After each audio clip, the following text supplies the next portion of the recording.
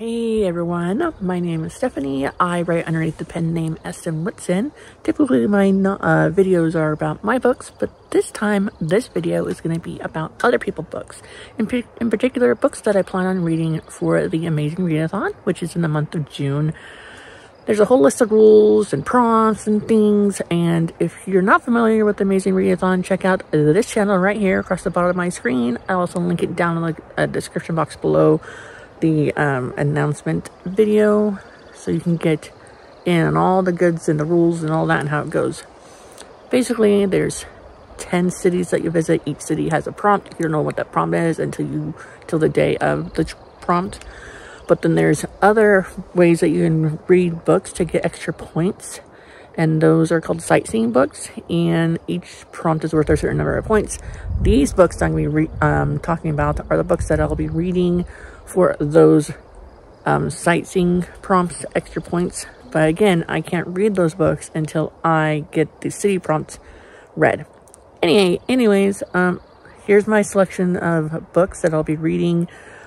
And yes, most of them are going to be romance because I'm team romance. And when you read a book of the genre that you're a team of, you get extra points, as well as getting extra points if it is a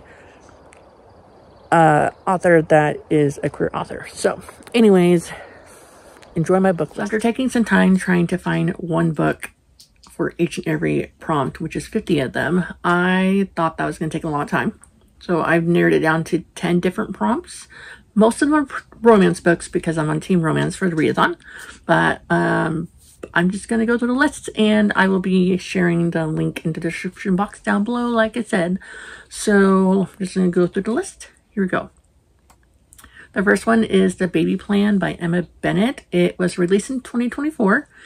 It's a romance book, and it is 198 pages. I'm including the page number when I was able to find one, if it would help you when reading for a city prompt, as opposed to saving it for a sightseeing prompt. But again, we don't know what the city prompts are until you're traveling and we know. All right, next one on the list is Promise Cove. It is by Vickie and McKeehan. It's a romance, and it's been on my TBR for more than a year. In fact, I acquired it according to my Kindle Cloud library back in like 2015 or 2016, so it's been on there a while. Next one I have for you is another romance. It's an odd number of pages at 277 pages, and it's My Paper Heart by Magan Vernon. Next one is, okay, so this one I think might fit the prompt for it's a game or has a game or competition in it.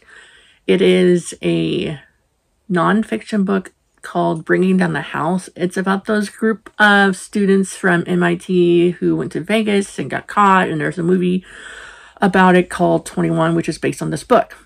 Now, I'm going to ask, and if it does meet the qualifications for having a game or competition, because Blackjack, the card game, is in it, I'm going to use it for this prompt.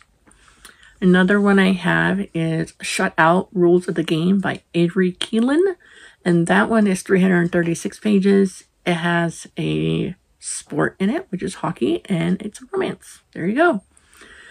Now I have another book by Bennett on here called The One That Got Away. Has a number in the title. It's a romance, 185 pages. And then I have Rose, an Oregon Ever After Fairytale Retelling by Dawson, 194 pages. And as the title suggests, it is a fairy tale retelling. And I looked on Amazon, it is categorized as historical romance, so it's a romance as well. I have 3 more to do. Raspberries and Vinegar, a Farm Fresh Romance, Book 1 by Valerie Comer. It covers a food prompt. It's an odd number of pages, and it's a romance book. The next one I have is That Summer, a Small Town Friends and Lover Romance. It's book 6 of That Boy series by Jillian Dodd. There is a car on the cover. It's also a romance, and 328 pages. And finally, I have a book that is 106 pages. It's a romance. It's called Untamed Magick. It's Pentacles of Magic, Book 1 by Eliza, Gayle. One of the prompts is it's a romance, or has a romance. So if you want to get that sightseeing prompt taken care of, it's on 106 pages. So I think that would be a good choice for you guys.